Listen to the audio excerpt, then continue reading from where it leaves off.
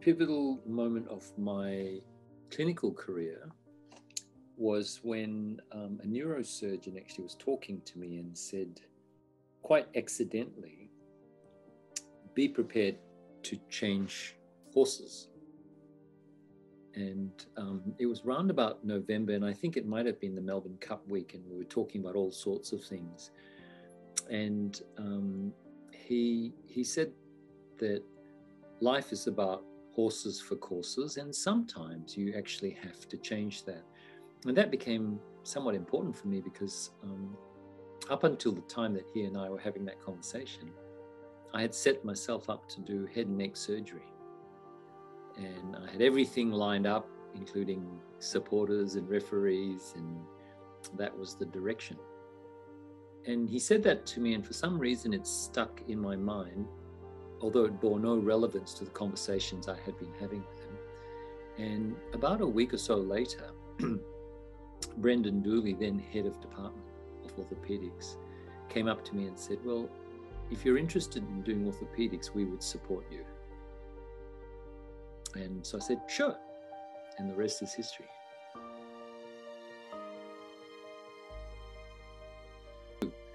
I was a consultant, maybe 3 years in the game back in Australia. I was tackling a really, really big case. It was an osteosarcoma of the sacrum and the SI joint that had crossed the midline. So surgery that I would need to perform would mean crossing the midline of the sacrum, coming all the way up to the L5-S1 junction, resecting the pelvis and sciatic nerve and everything with it. And we started at 7:30 in the morning, and it was about 6 or 7 o'clock in the evening now. And it was tough, and it was bleeding, and it was really challenging. And I stopped for a moment and thought to myself, if not for me, who would be doing this? How could they have done this in the past?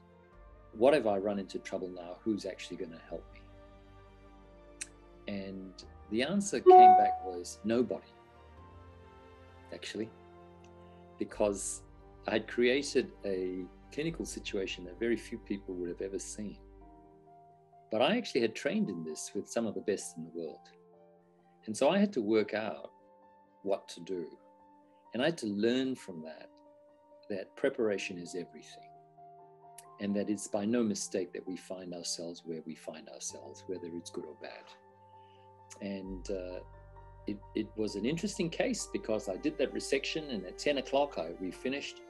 And the next day I went down to intensive care, and I had promised her that after resecting her entire sciatic nerve, including the lumbosacral plexus and the nerve at the notch, as I took the sacrum and the ilium, that she would have no function of her right lower leg. And I said to her, I looked her in the face and I said to her, move your leg.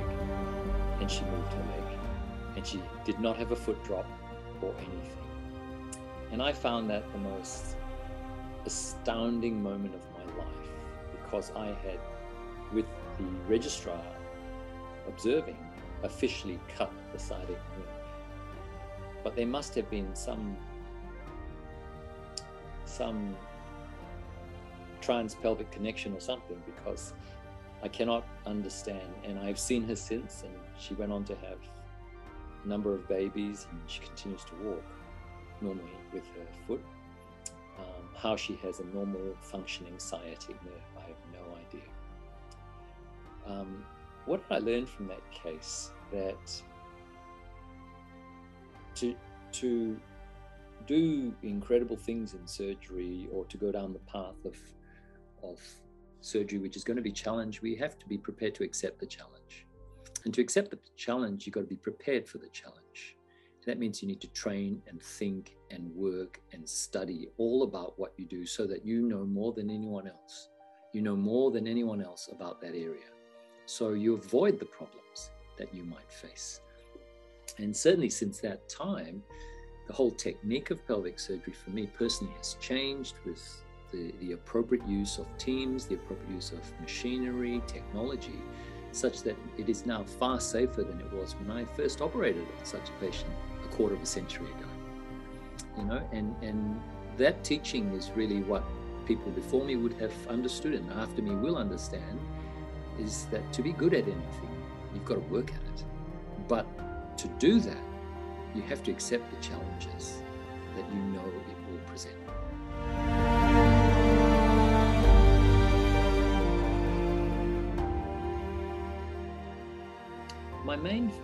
I've got a number of foci, you could say, but they all seem to, there is a focus on self-improvement outside surgery. And I guess in many respects, it reflects the sort of person I am. I want to be better at what I do. I want to be a better partner. What does that mean? I want to be a better father. What does that mean? I want to be a better person. What does that mean? I want to be a better community person. And I want to be better at what I do every day too. And so a lot of my interests outside would revolve around those things that I hope by reflecting on do make me better. And I'm not sure if they do or not. So it's about focusing in the little times that I have, about being, how is it to be a better partner for my wife?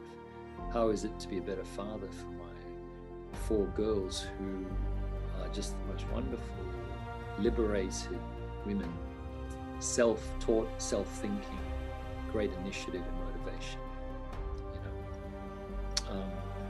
To be a community-spirited person by giving back to the community in different ways, whether it's sitting on a school board, whether it is being part of a consumer advocacy group, whether it's giving time to help local sports clubs on weekends, you know, do certain things for them. From time to time, I contribute my time to the London International Horse Trials, just shuffling paper for them, or being a scribe for a judge. You know, a menial task, but it's just one way of giving back and learning, and interacting, and understanding the world outside mine, as it were. Then, of course, in terms of technically self-improvement, because as a surgeon we're all driven, I really enjoy doing things that challenge me physically. For example, going to the gym, and you get challenged a lot. If you've got a personal trainer hounding you from behind, telling you, you know, you need to be doing a lot better than what you're doing. Or fly fishing, you know, the challenge of raising a trout, surly trout from the bottom of a river to take your fly against a headwind on a choppy river, or riding a horse, 750 kilogram beast that's got a mind of its own to do exactly what you would like it to do without even appearing that you're asking it to do anything. So those are challenges that are personal challenges, but what it has taught me is a deeper respect for the world around me, the respect of the laws of the environment, the laws of society, the laws of animal kingdom, you know, and how does that work? You have to respect a horse to get a horse to do what you want it to do. You can't make it do anything. You have to ask it, and you have to ask it the right way, you know. And if animals respond so well to respect, that's one thing it taught me riding a horse. It's actually taught me so much about myself, and a better person, how a better person I could be, you know, taking that into consideration. And I hope I've been a better person since, learning how to deal with these animals, you know. So those are the things that take my time.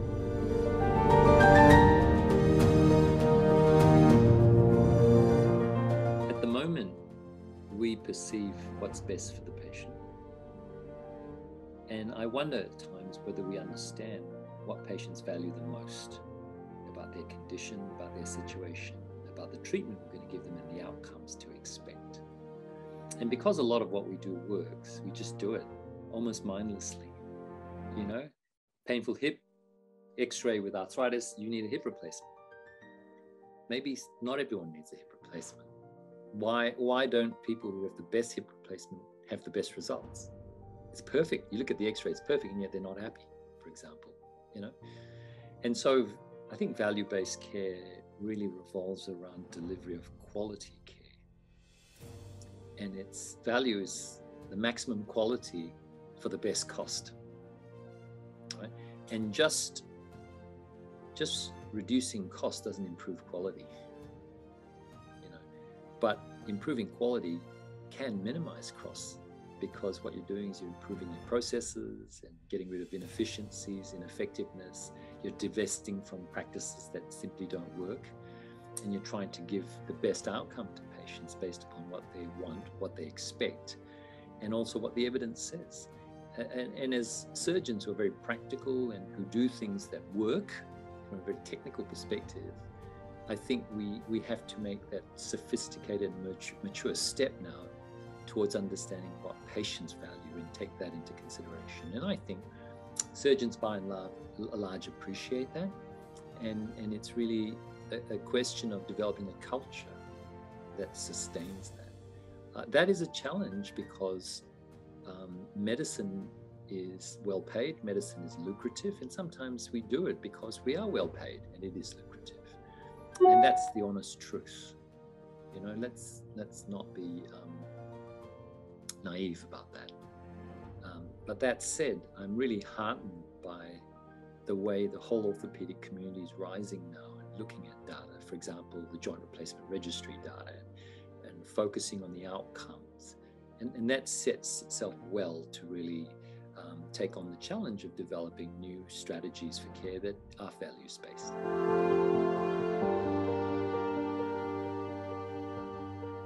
Favorite movie is The Batman, The Dark Knight Rises.